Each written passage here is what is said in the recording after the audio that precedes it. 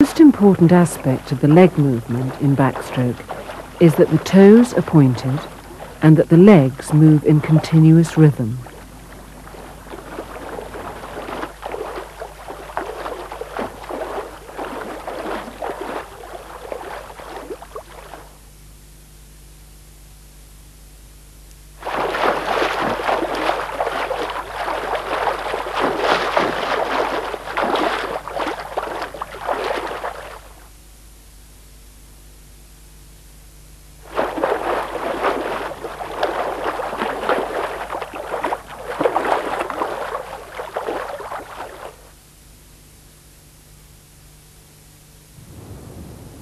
The coordination of the breath with the movement helps to free up the stroke.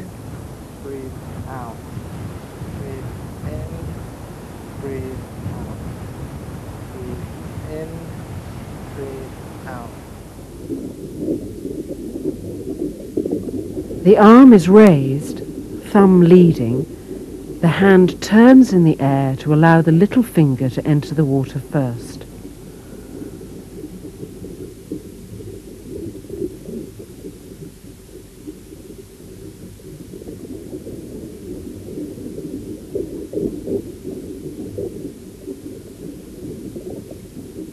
Under the water, the elbow bends, allowing the arm to push through with maximum power.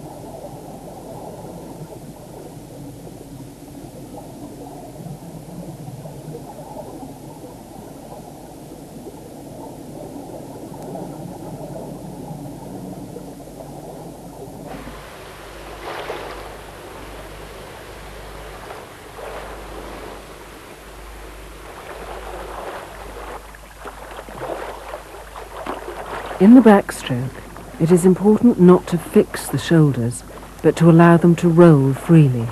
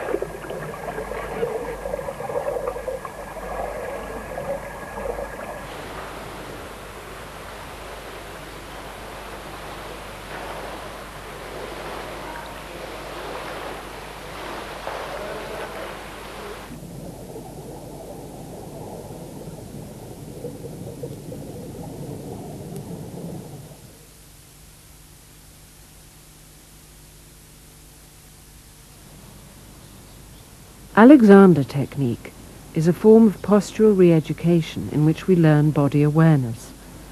The control of the head, neck and back relationship is at the core of the technique.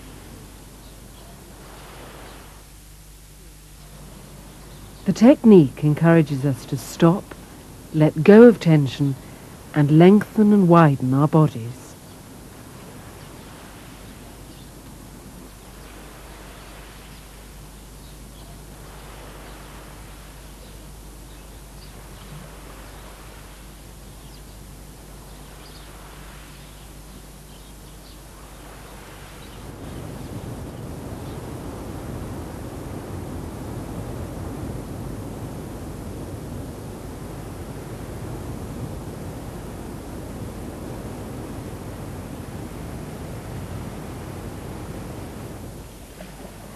Before I met you guys, I've heard bits and pieces of information about the Alexander technique, and I wasn't really sure that I know if it's more towards the massage or the posture. Now I understand that it's more focused towards the length of the muscles that can be used.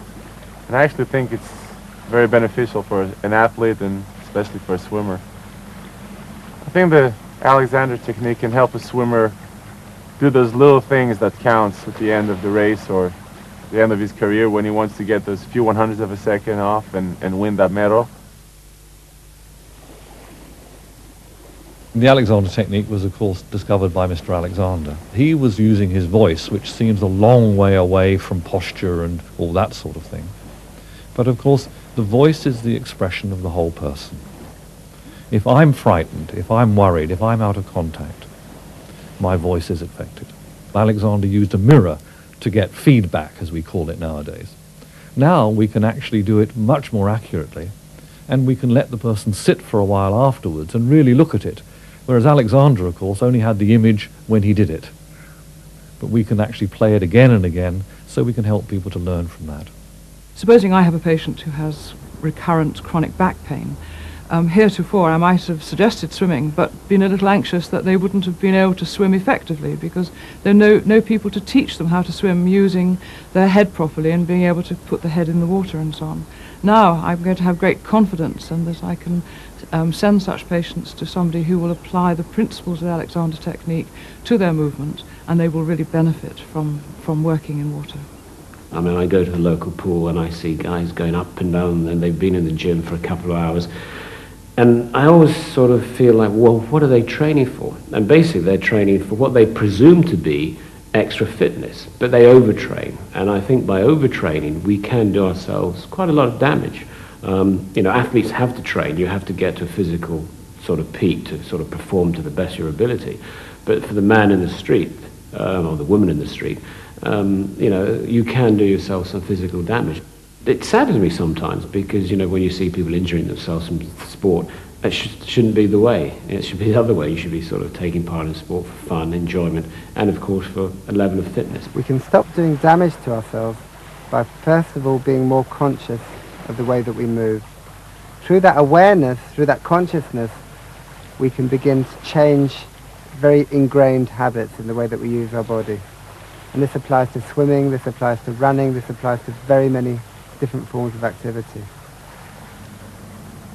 Do you enjoy being in the water? I love being in the water. I think it's great. Sometimes training so hard gets hard and gets frustrating, but when I'm getting in the water in a different situation like we did here, we got in the Red Sea and swam and watch all the fish and the different temperature and the different texture of the water with all the salt. I just loved it. I think water is one of the most enjoyable places I can ever be in, and if I'm out of the water for 2 days, I miss it. I miss it bad. 例えば私たち日本の文化の中にも500年も前に生きてた松尾芭蕉という俳句の先生は水と私たちの関係をこのような言葉で表しています。古池や河津飛び込む水の音。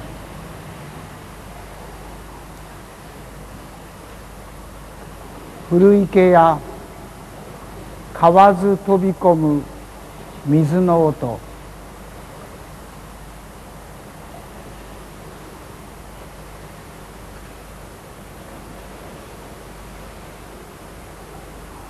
I think that if you can combine creative stress with a sublime relaxation at the end of the day, then you might have discovered the secret of life.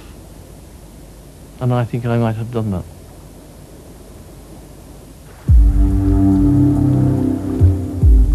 Au-dessus des étangs, au-dessus des vallées, des montagnes, des bois, des nuages, des mers,